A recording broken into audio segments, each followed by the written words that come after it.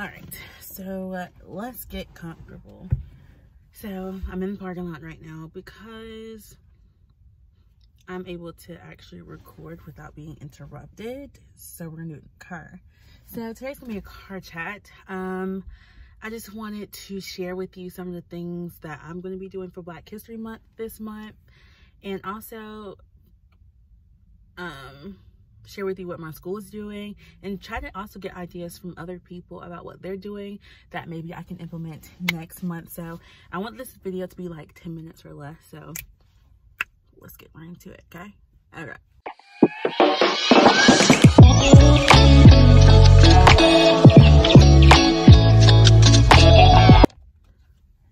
Alright, so first I want to start off by saying welcome or welcome back. My name is Shiranda and I'm a second grade teacher here in South Carolina. I do teaching. I will eventually start doing lifestyle vlogs and things like that. But if that's something that you enjoy, go ahead and like, comment, and subscribe. So let's get right into it. So some of the things that, well, first off, Black History Month to me is celebrating the accomplishments of all Black people, no matter where they are in the world.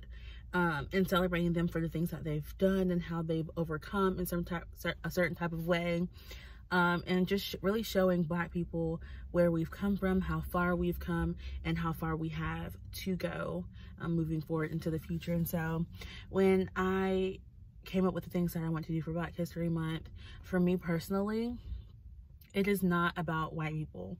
Black History Month to me is not about white people. It is not about nobody else but people who are Black or who are Black, period. And so when it comes to talking about certain things, I try to only focus on Black people, and I'll share more of that later on in a little bit. But this is all about Black people to me. And so any non-factors, I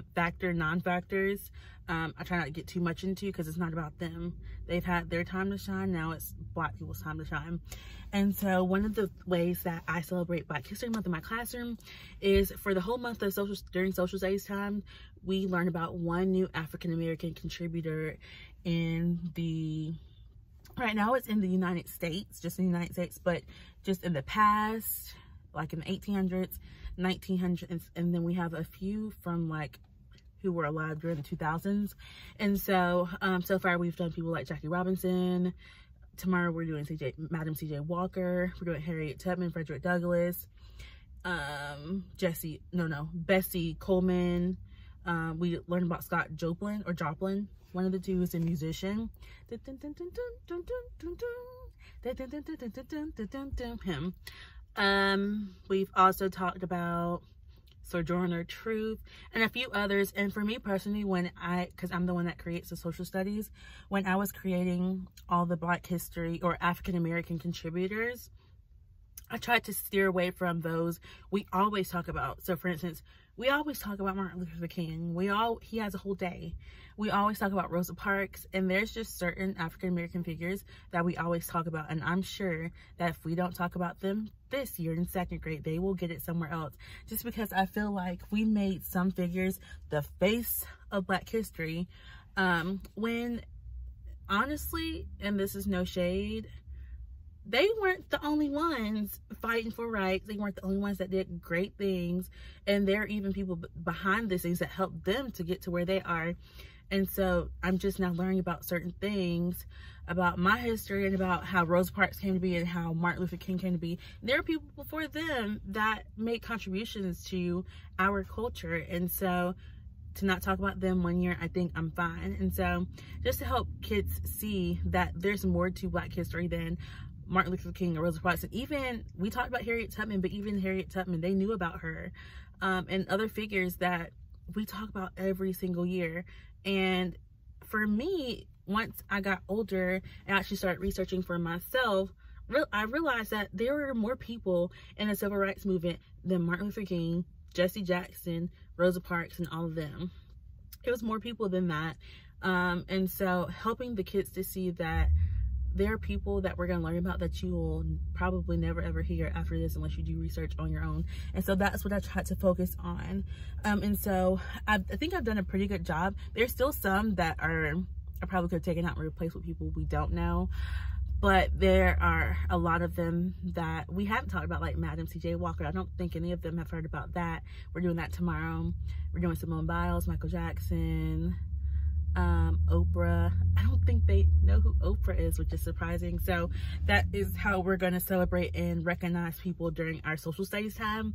I also have tons of books centered around Black history, but I was looking and I noticed that a lot of my books center around the struggle or the pain and the hurt of being a Black American or being Black in the United States or wherever. And I have a lot of books on slavery, the civil rights movement, and those are great. Those are very important and they need to be taught. However, we are more than just working for somebody for free without getting paid. We are more than just marching and fighting for rights, but we can do more things than that. And I want I want us to be seen in a positive light and not just slavery and civil rights. So I've been trying to purchase books that showcase that, so that we can have more positive images of ourselves. So sometimes I read books to them. Sometimes I will download a book from YouTube and post it on Seesaw for them to read and answer questions about. And so that's how I incorporated that for social studies. I'm also this Friday planning on decorating my door. Not that that's a huge deal, but I think it's another way to just make sure that I'm recognizing this month is to decorate my door. I have a couple of ideas that I pinned from Pinterest, and my sister, after I pick my sister up on Friday, she's gonna come and help me put it together. Next thing, the one I'm most excited about is our playlist. So I have Apple Music, and that's something I can access in school. And so I told my kids, like the day before Black History Month, or February 1st, I was like, I'm going to create a list with all Black artists. And y'all, they were so excited. And I was telling them how we're going to sing Michael Jackson, Stevie Wonder, and things like that. They were really excited about the Michael Jackson one. So I play those songs, and I'll actually include that playlist down below. It's Apple Music, forewarning.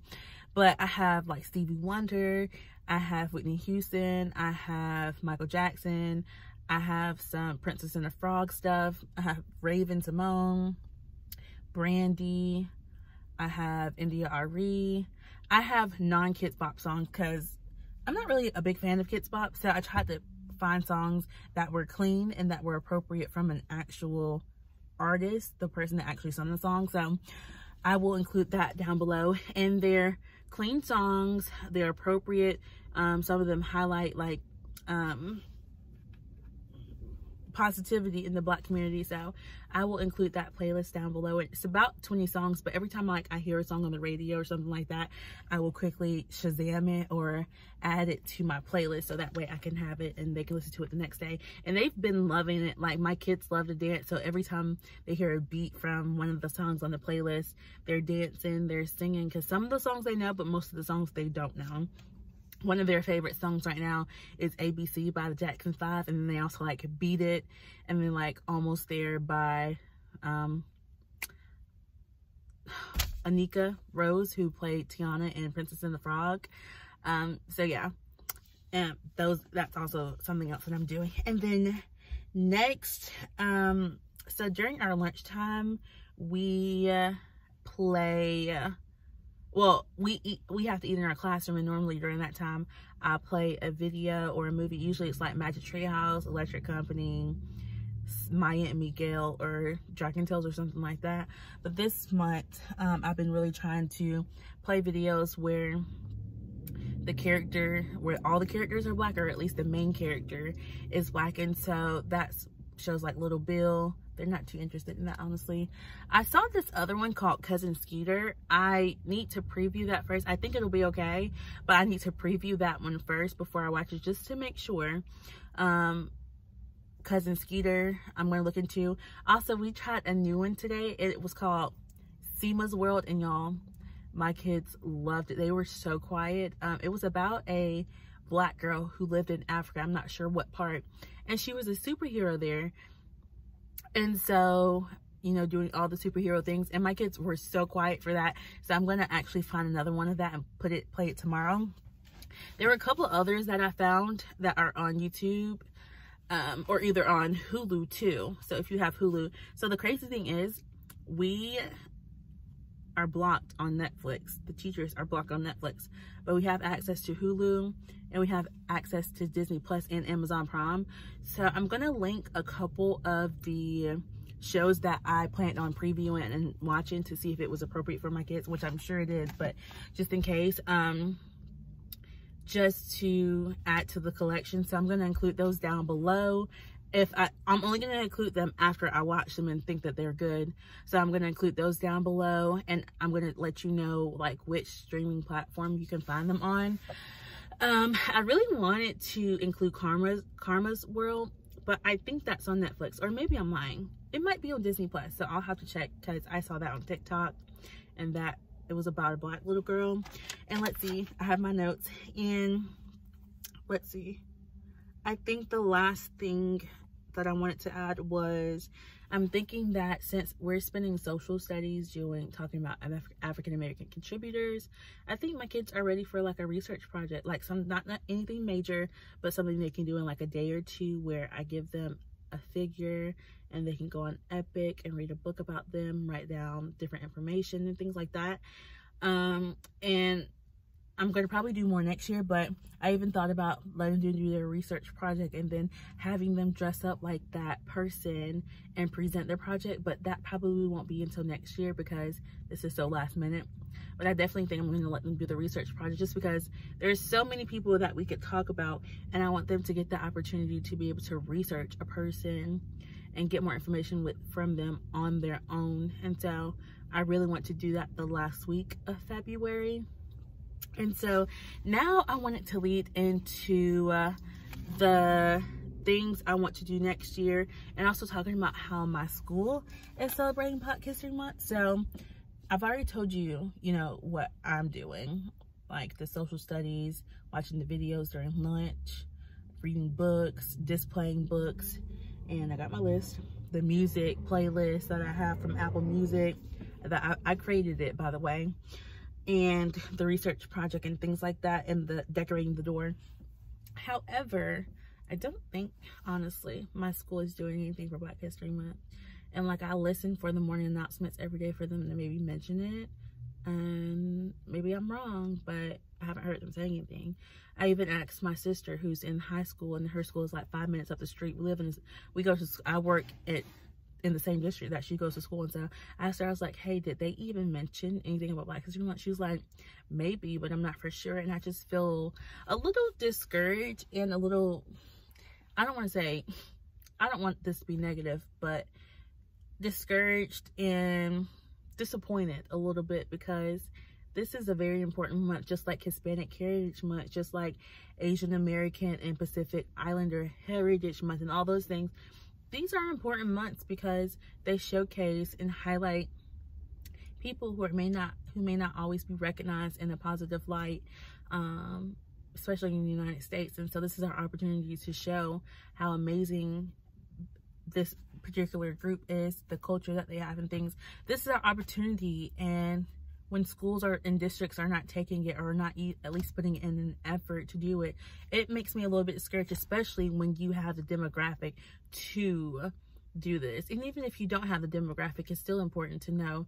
And so it makes me a little disappointed that maybe my school isn't doing anything. And not that they have to do much, because we're in the pandemic, there's only so much that we can do, but to see that there's no effort so far being put into this, it's a little disheartening. And then to wonder if the school is not doing anything, are the teachers even doing anything? And so I'm a little disappointed about that, but I'm not going to say anything because the school year is not over with. So I'm going to give it a little bit of time. And if you have any ideas that maybe I could send out to leadership, I don't know, things that maybe your school is doing, please let me know, because I'm not the confrontational type, but I think that this, along with the other heritage months, are very important. And for us to not even be recognizing it or putting any effort into recognizing it is a little disheartening. And so I thought I won't even say that, but it's a little disheartening. And so I just hope next year maybe we can do a little bit more. And so, yeah, that's my piece on that. So if you have any ideas, or even if you have any things that you do in your classroom that I did not mention, please list them below, because I'm always looking for ways to improve next year, because I'm always adding more and doing more each year, just to kind of improve the experience. Because I know I could always be doing more this year, but you know, I'm adding a little bit by little, so I don't get too overwhelmed with trying to do all these things at once. And so just looking for next year, because this video, it's also for me, so that I can look back on it and see what I can do differently next year. One of the things that I want to do is have like a dress up day. I think where I dress up as different eras or decades from Black culture, whether it's dressing in African attire to represent how we were here, we have history before slavery, whether it's to dress up like what we imagine to be like the Black Panther member. I don't know if that's appropriate, but I'll have to check on that. Dressing up like different figures from our culture and our history. Also, I know like different stores and things have like Black t-shirts and things that are specific to Black History Month that I would love to purchase, just to get the conversation flowing within my classroom. So I think I would want to do different dress up days, whether that's a t-shirt or actually a whole outfit. Just a couple of pointers before I get off, because I'm past my 10-minute mark. One, realizing that Black history does not start at slavery. There was a history way before slavery, and I think with the way that curriculum is set up, it only shows, like I said earlier, Black people either in bondage as slaves, or their segregation, civil rights movement, and all that stuff. But realizing, I think that's what I want to do next year. Really hone in even before we get into contributors. Look at what were the lives of African Americans before they got to the United States. Like, what was their culture in Africa? What is the culture like in Africa? And really show them that before there were slaves, there was a rich culture, rich history in Africa before we came here, or before our ancestors came here. So that is one of the things I really want to research this summer and get together, or just before the next Black History Month. But just realizing that Black history started before slavery, before civil rights movement, and all those things. Also, I used to hate history in school, because I never saw myself in history. I never saw Black people in history. There were 3 times where I saw Black people. Once again, if we were slaves, when we were talking about like civil rights, and when we were talking about them being musicians or artists like the Harlem Renaissance and things like that. Those were the only 3 times that I saw myself, which is very discouraging. And so really this is why I say not celebrating it is even more heartbreaking, when we have the opportunity to recognize people and celebrate a particular group of people and we just don't.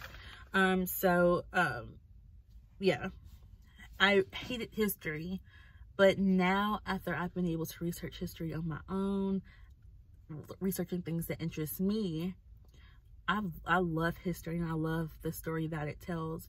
And I think this goes for me as a reflection for myself, really showing my kids when I'm teaching history, themselves and other people within a particular topic that we're talking about, so they don't feel as disconnected from the text or from the content, and that they really understand, because I hated history because of how it was presented and who we were always talking about, if you're catching my drift. So yeah, those are the things that I think about the most. And the last thing is, like I said earlier, not always celebrating the typical historical figures, because they can never be forgotten, obviously, but really honing in on those figures that maybe missed the mark or are not talked about at all. Like, just the other day I was watching Drunk History on Comedy Central, and they were talking about how the little girl who came before Rosa Parks. And it was very sad to me, because we talk about Rosa Parks, but we don't talk about, I think her name was Claudette Colvin. If I'm wrong, I'll put her real name down. And how she came before Rosa Parks, and she was the one who refused to give up her seat. But because she was so young, she was a little 15-year-old girl, they did not want her to be the face of this bus boycott, and instead decided to make Rosa Parks, who was lighter and more fair at skin, they want her to be the face of the movement. And I never knew that. I learned that on Drunk History on Comedy Central. That's ridiculous. And so I think including someone like her is great, and including someone like a group of people like Little Rock 9 in Arkansas, talking about them, or talking about the Tulsa Massacre, things that just don't make it in the curriculum. These are things that I've learned in the past 2 to 3 years. And it's crazy how I went through 12, 13, 14, 15, 16 plus years of school. I'm in grad school, and I never learned about a lot of these things. And it's crazy because, like, how do I have that much social studies content under my belt and I know none of this stuff? And it's always coming out in TikTok, YouTube, Facebook, just places where you would think I wouldn't learn it when I'm supposed to be learning it in school. And so really honing in on those facts and on that content and topics that don't always get talked about.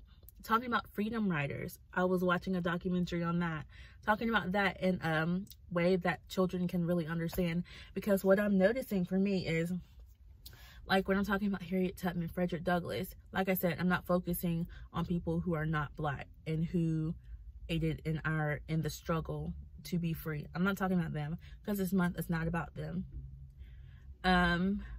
But when I talk about them, like I said, I try not to focus on slavery that much and about how white people were to Black people, if I'm just going to be blunt, and how Europeans were to Black people and African people.